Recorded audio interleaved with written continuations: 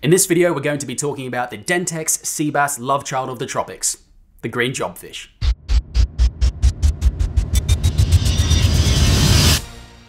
Welcome back to the channel, guys. My name is danielmannyt. In this episode of Fish in Focus, we are talking all about the green jobfish, otherwise known as the uku in Hawaii or the kakaap in South Africa.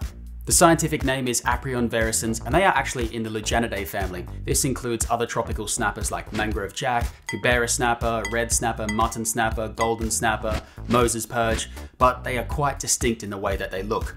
They don't really look like any other fish in the ocean. They are a long, round, muscular fish, and if I was to describe it to someone in the Mediterranean, imagine a sea bass and a Dentex have a love child, that would be a green jobfish. They are beautifully flanked with a green olive color, and under their chin is often very iridescent, especially when you've just caught them. The tops of the fins can sometimes be this vibrant blue color as well. They're actually a very stunning fish when they're freshly caught. Green jobfish reside in tropical to subtropical waters. Starting in Eastern Africa, you get them from Durban in South Africa, all the way up to the Red Sea, into the Indo-Pacific region, out to Hawaii, and in the north you get them in southern Japan, and of course all the way down into Australia. On the west coast of Australia, you start getting them north of Shark Bay, all the way up through Exmouth and into the Northern Territory. On the east coast of Australia, they have been known to be seen in Sydney, but more commonly you're going to see them from about Coffs Harbour north into Queensland, Southern Barrier Reef, all the way up the Barrier Reef to the tip of Queensland. There is no evidence to suggest that green jobfish change sex once they get older, and they actually grow a little bit faster than most tropical snappers. The world record for this species is an enormous 17 kilograms shot by Aaron Puckeridge at a place called Elizabeth Reef. This was actually in New South Wales in Australia, but it's a very remote place. Imagine Port Macquarie on the east coast of Australia, 400 kilometers east towards New Zealand is Lord Howe Island, and then you go another 180 kilometers north, that's Elizabeth Reef. It is extremely remote and not many people have speared there before. You're most likely to see green jobfish in the 2 to 5 kilogram size range, and anything over 10 kilograms is an exceptional fish. They're classed as a demersal species, but they behave much more like a pelagic fish. I have never seen them inside a cave or deep in structure before. You are much more likely to find them on the edge of a reef, a drop-off, or broken rubble type bottom. You don't have to dive particularly deep for green jobfish if you hunt at the start of the day or the end of the day. They are diurnal feeders, which means they hunt during the day looking for cephalopods, squid, octopus, crustaceans, and other fish. You can see here my mate Bryson Sheehy in the Coral Sea shooting a 9 kilo jobfish in very shallow water.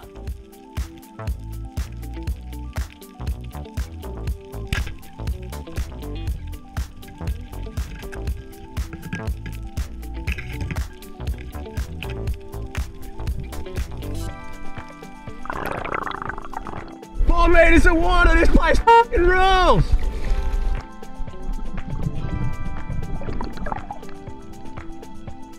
It is not so common to see a lone jobfish. Usually you'll find them in a shoal. Smaller fish tend to be much easier to spear than the larger models.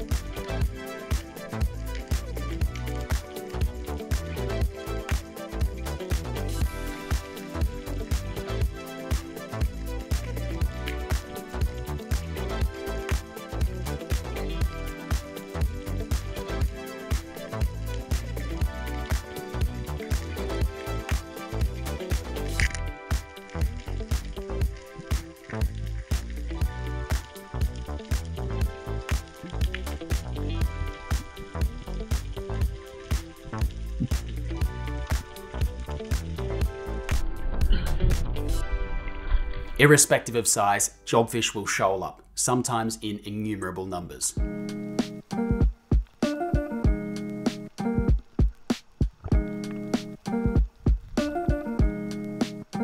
Jobfish as far as the eye can see, and that's 25 meters visibility.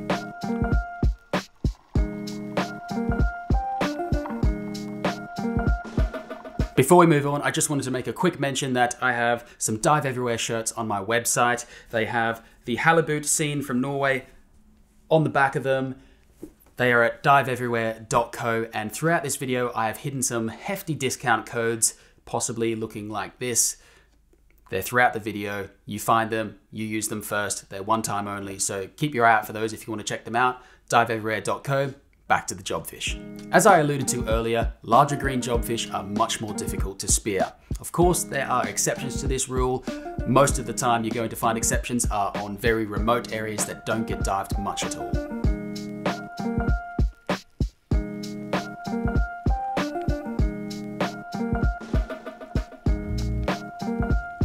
Once you actually do put a shot in one of these things, they fight very dirty and head straight for the bottom. Here you can see the classic jobfish roll.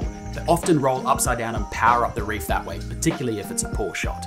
My shot was quite good on this fish of around 10 kilograms, but my spear went all the way through and the fish was on the shooting line. This makes it difficult to put any pressure on the fish, as the line can get cut on the bones and tear the flesh. The jobfish races up current with the spear trailing along the bottom, and unfortunately the spear got snagged on the bottom and sadly the fish got eaten by a shark. Jobfish are not one of those exclusive clicky type of fish. They don't mind hanging around with other species on the reef. You will often find them with other desirable fish such as mangrove jack, longnose, buffalo, yellow lip, and spangled emperors as well.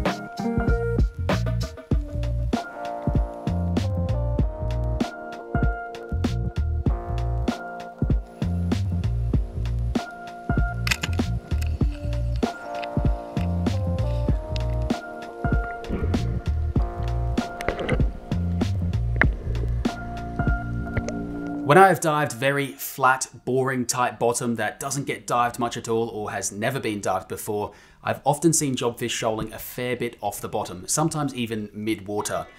It's not ideal to dive directly on a jobfish. It's much easier to get right to the bottom and try and lure them in that way, but if they haven't seen many divers before, you can actually glide silently towards them and get a shot in. Here I was heading for the bottom and a shoal of fish caught my attention. All big green jobfish.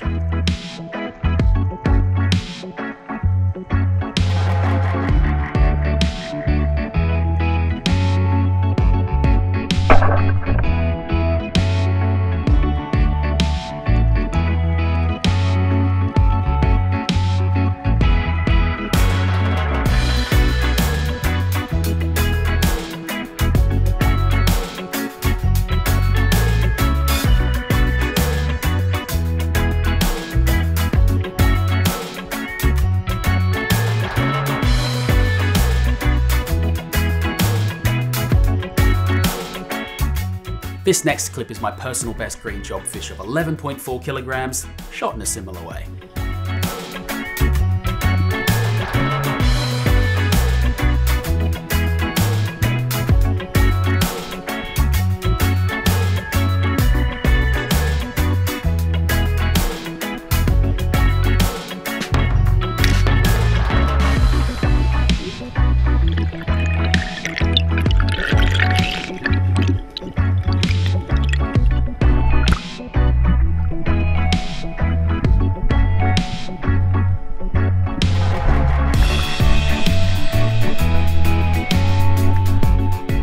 One thing that can make jobfish much easier to spear is the use of chum or burley. If you don't know what that is, it's essentially putting some sort of bait or fish. Generally I'll cut up fish frames and drop that in the water. That tends to attract pelagic fish and other things off the bottom. Jobfish are gluttons for this sort of thing. Sometimes, however, they will not touch burley. For instance, where I'm from in Brisbane, big green jobfish will not eat the burley. I have never seen it happen. You have to shoot those things the old-fashioned way. Getting to the bottom, scratching, attracting them in. This next clip is from Tonga, and Tim and I had a burley trail set specifically for dogtooth tuna, but loads of green jobfish were coming in and stealing the burley, so I got distracted by those. Once a few of them had been shot by the divers around us, the bigger ones stayed closer to the bottom, so therefore I had to use the glide to the bottom method silently, and I managed to put a nice shot into this fish.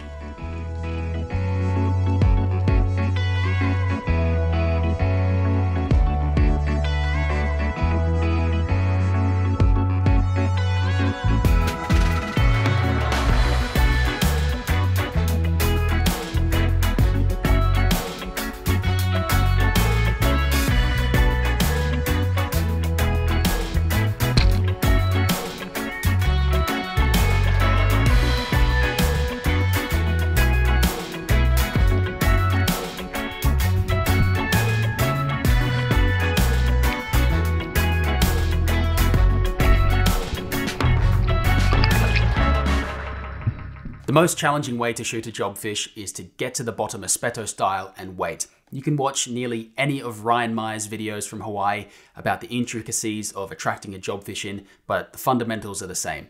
Get to the bottom, get some cover, make a little bit of noise or throw some sand up, try and get them closer to you and put a good shot in. This clip here is from my mate Bryson Sheehy. He's one of the best divers I know, and he has shot a lot of plus 10 kilogram green jobfish. One of the reasons he is so successful is because he is incredibly relaxed underwater. When he raises his gun from the bottom, it's very smooth and non-threatening for the jobfish. That is, until the jobfish gets too close.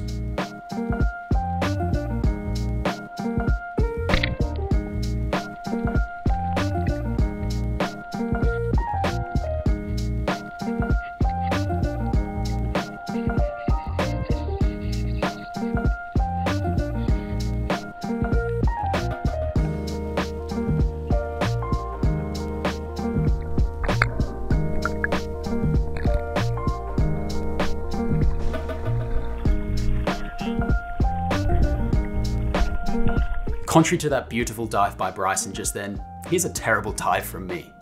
I'm looking around erratically, I'm waving my gun around Wingardium Leviosa style.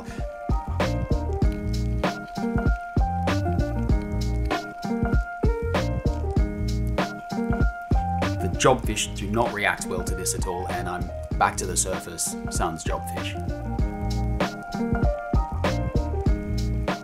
This is also quite a sloppy dive from me. I was on the way to the bottom and I heard the boat noise over the top from the boatie driving around like a maniac, so I thought that would have scared all the fish away. I didn't really commit to getting to the bottom properly. I saw a jobfish and then I thought, oh, there'll be nothing around.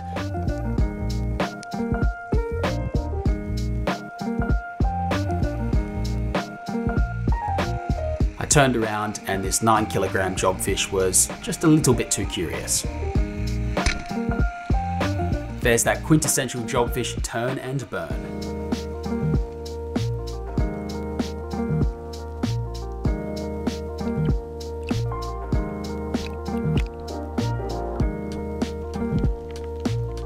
The best shot for a green jobfish in my opinion is behind the head and out the cheek on the opposite side at somewhat of an angle. These things can bend your spear. They will do it if they're big, around 10 kilograms, and you shoot them poorly.